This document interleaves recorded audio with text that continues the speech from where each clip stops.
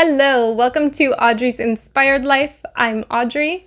I give out unsolicited advice, and the advice for this week is to make up your own damn mind. Opinions and beliefs are best when they're well thought out and well worked out. But so much of the time, we are force-fed other people's opinions instead of doing the mental work, the thinking, the research, even to draw our own conclusions and come up with our own thoughts and make up our own minds.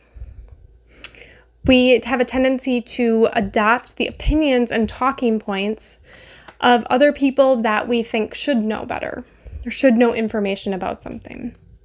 It saves you from having to do the work of thinking it through on your own or doing a little bit of research to try and discern the truth or come to your own conclusions. But so much of the quote-unquote news nowadays is littered with bias and opinion. And it's nearly impossible to distinguish between facts and judgments. In the internet world, people who can't seem to think for themselves and seem to only regurgitate talking points are called NPCs or non-player characters. They exist within the bounds of their programming and are not in control of decision-making or choice-making. Don't be an NPC. Think for yourself. Draw your own conclusions.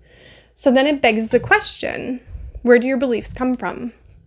Are they from your parents? Were you raised this way? Are they from the news station that you watch or a podcast that you listen to? Are they from stories that you see on social media? Maybe they come from your friends. How do you know what your beliefs are and what's merely an aggregate of the inputs around you? Have you actually taken time to consider what it is that you believe and what your beliefs are in all of these things? All of the different topics that are out there.